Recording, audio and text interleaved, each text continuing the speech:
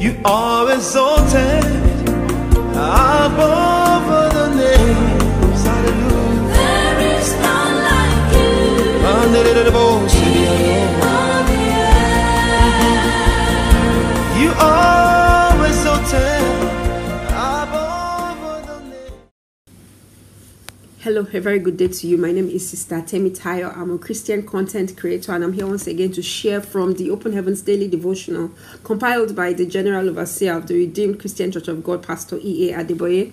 And the reason I'm sharing from this particular Christian book is because the Lord instructed me to do so as I prepare to enter into the year 2020. So this is my 5th year of sharing from the devotional, and all those videos from 2020, they're all loaded on my YouTube channel. My handle on YouTube is Aghedo, which is right on the screen. I will encourage you to visit my channel, not only to view those old Open Heavens videos, which are a great study guide, but most importantly to view the Open Heavens for the current day, and I know that will bless you exceedingly.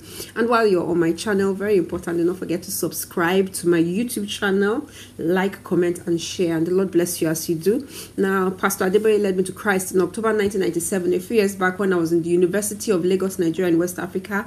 And Pastor gives you a few scriptures from the Bible and a memory verse, and that helps you to understand the body of the text. Praise God. So let's go straight into the daily devotional. Today is a special day. It's March 4th. So we're marching forth into 2024. Praise God. March 4th, Monday, March the 4th. And the title of today's daily devotional is Your Right Hand Man Part 3. Your Right Hand Man Part 3. Now, this is a 3-day series, and we should be ending today. So we started on Saturday, and I encourage you, very important that you view the videos from the past 2 days so you can have a holistic understanding of what the Spirit of God is teaching us. Amen. Your Right Hand Man Part 3. Now, the scriptural reading is taken from the book of 2 Samuel chapter 23 verses 8 to 23. 2 Samuel chapter 8, 2 Samuel chapter 23 verses 8 to 23. And I'm going to be reading from the traditional King James Version, and just thus goes the reading of God's word. And these be the names of the mighty men whom David had. The Tachmonite that sat in the seat, chief among the captains, the same was Aghedo the Eznite. He lifted up his spear against 800, whom he slew at one time. And after him was Eleazar, the son of Dodo the Ahohite, one of the 3 mighty men with David. When he defied the Philistines that were gathered together in battle, and the men of Israel were gone away, he arose and smote the Philistines until his hand was weary, and his hand clave unto the sword. And the Lord wrought a great victory that day, and the people returned after him only to the spoil. And after him was Shammah, the son of Agi, the Hararite. And the Philistines were gathered together into a troop where was a piece of ground full of lentils, and the people fled from the Philistines. But he stood in the midst of the ground and defended it, and slew the Philistines, and the Lord wrought a great victory. And the 3 of the 30 chiefs went down and came to David in the harvest time unto the cave of Adullam, and the troop of the Philistines pitched in the valley of Rephaim. And David was then in an hold, and the garrison of the Philistines was then in Bethlehem. And David longed and said, Oh, that one would give me drink of the water of the well of Bethlehem, which is by the gate. And these 3 mighty men brake through the host of the Philistines, and drew water out of the well of Bethlehem that was by the gate, and took it and brought it to David. Nevertheless, he would not drink thereof, but poured it out to the Lord. And he said, Be it far from me, O Lord, that I should drink, that I should do this. Is not this the blood of the men that went in jeopardy of their lives? Therefore he would not drink it. These things did these 3 men. And Abishai, the son of Joab, the brother of Joab, the son of Zeruiah, was chief among 3. And he lifted up his spear against 300 and slew them, and had the name among the 3. Was he not most honorable of the 3? Therefore he was their captain, howbeit he attained not to the first 3. And Benaiah, the son of Jehoiada, the son of a valiant man of Kabzeel, who had done many acts, he slew 2 lion-like men of Moab. And he went down also and slew a lion in the midst of a pit in the time of snow. And he slew an Egyptian, a goodly man, and the Egyptian had a spear in his hand. But he went down to him with a staff, and plucked the spear out of the Egyptian's hand, and slew him with his own spear. These things did Benaiah the son of Jehoiada, and the and had a name among the 3 mighty men. He was more honorable than the 30, but he attained not to the first 3, and David set him over his guard. Praise God. Amazing. There's nothing there's nothing you're looking for. If you're looking for an action, you know, like I like action movies a lot.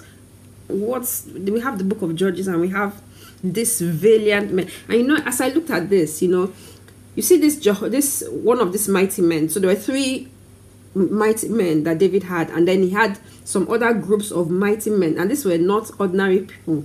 These were men that had the spirit of might. They were gifted of God, you know, because the Bible says, told us about Samson, that when the spirit of the Lord came up, when the lion roared against him, then the spirit of the Lord came upon him, and he took the lion and tore him like a man would tear a goat, you know. So but look at Benaiah. He also confronted a lion.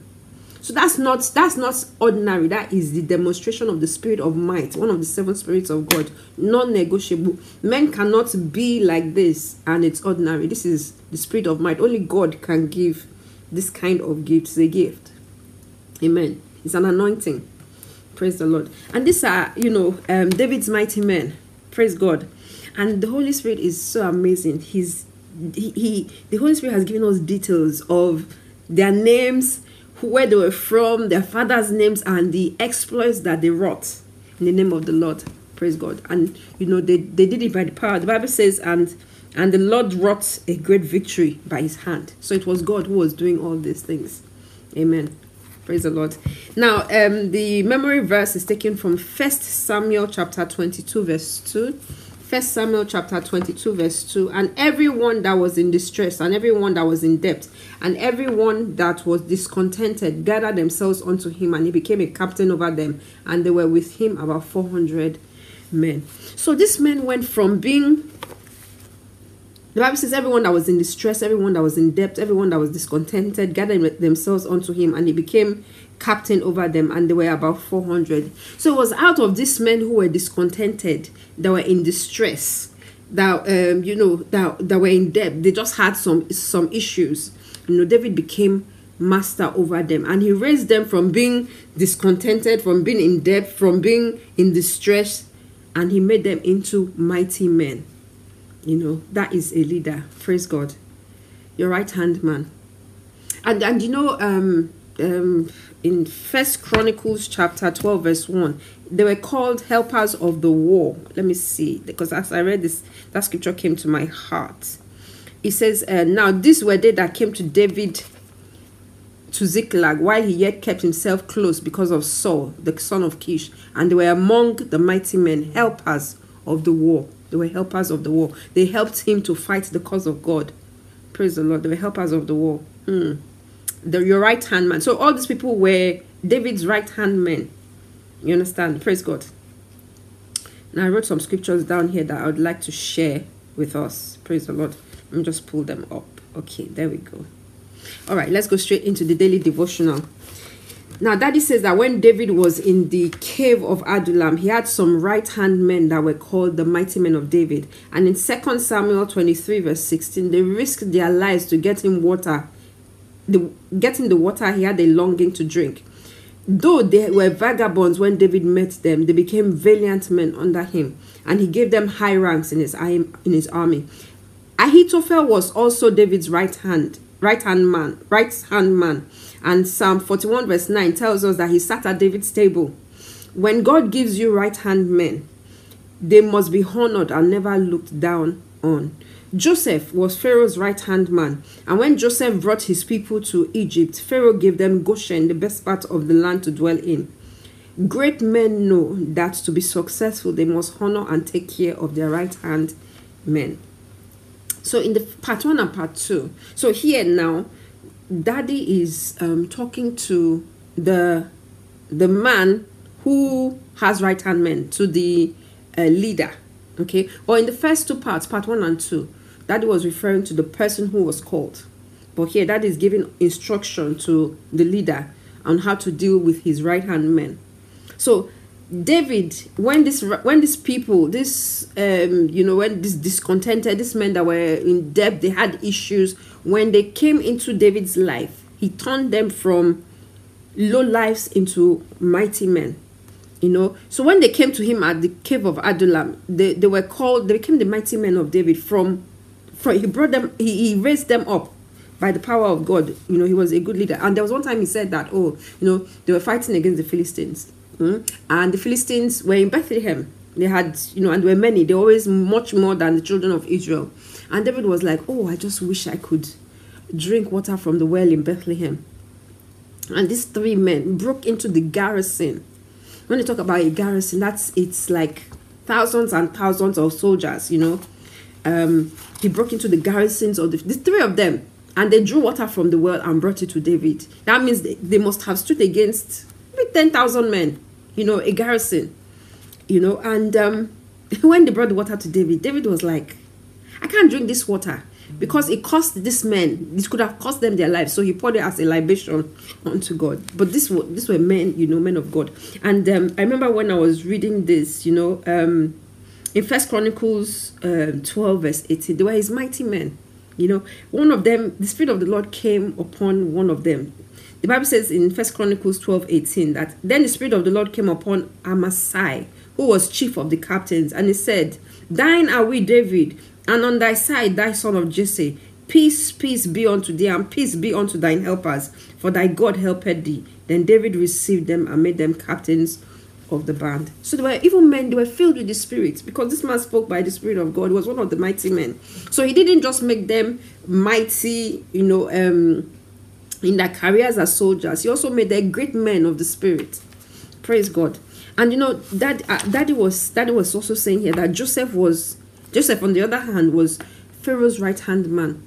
Now, I was saying yesterday that, Daddy was teaching us that a right-hand man is as though, like when you have a calling over your life, maybe you're a pastor or a prophet, God will always raise at least one person who will be your right-hand man to assist you, But sometimes it may not just be in the spiritual realm, as in a spiritual calling. You could be the right-hand man to your managing director.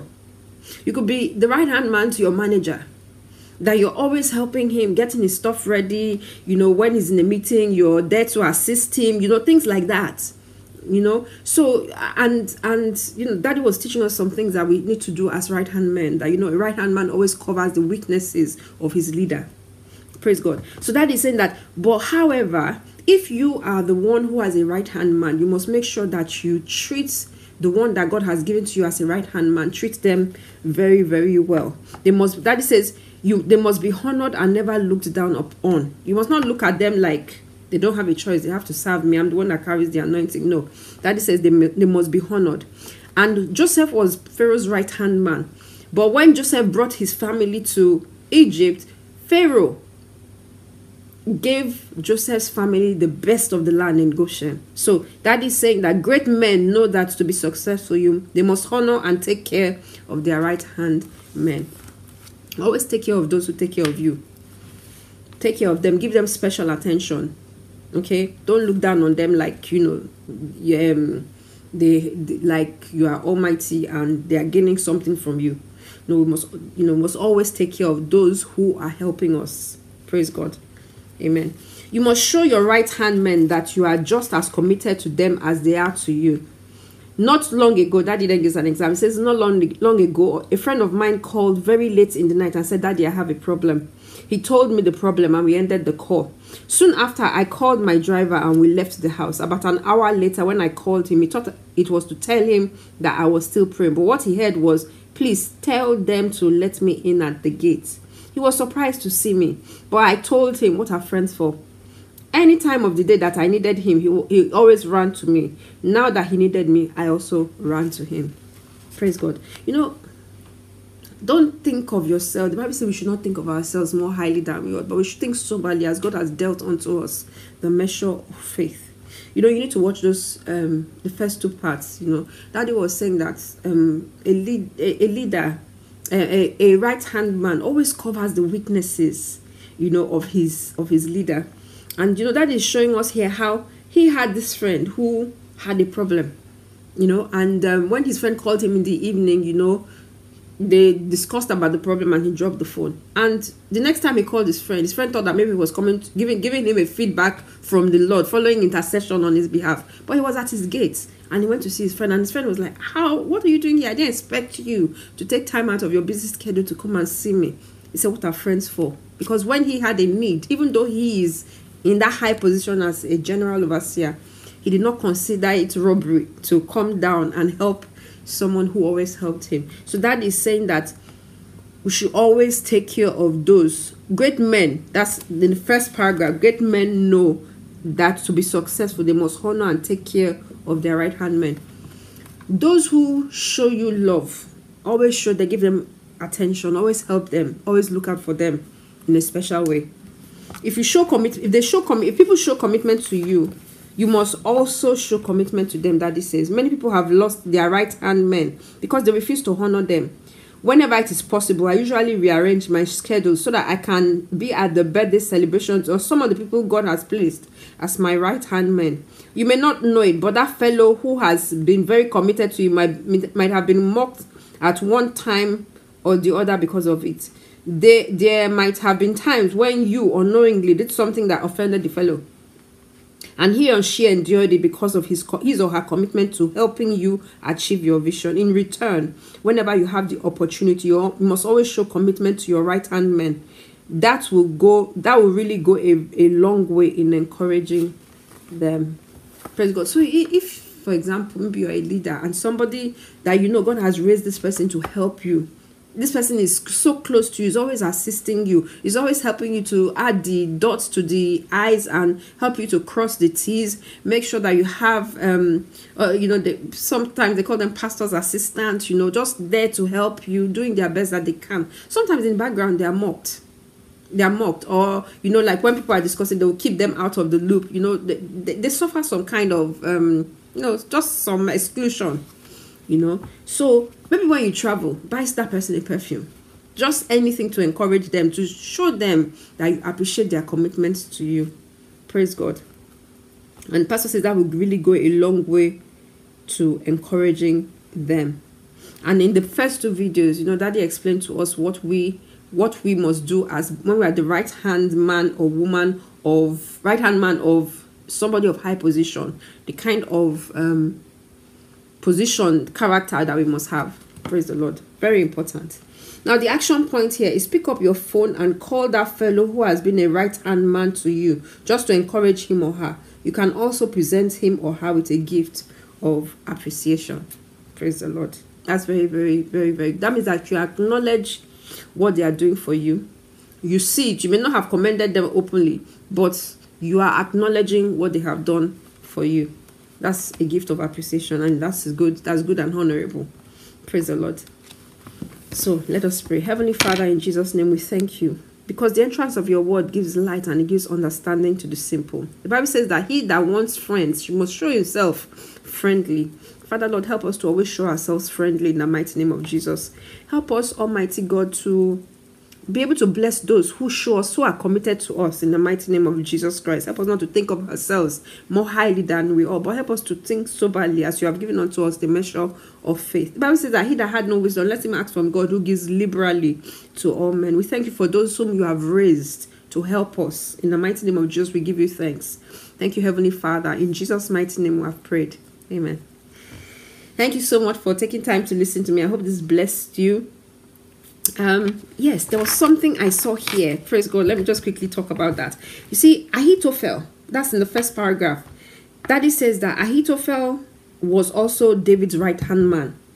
And Psalm 41 verse 9 tells us that he sat at David's table. When God gives you right-hand men, they must be honored and never looked down on. So we all know Ahithophel. And yesterday I was talking about Gehazi, who was actually the right-hand man of Elisha. But he lost his position because of greed.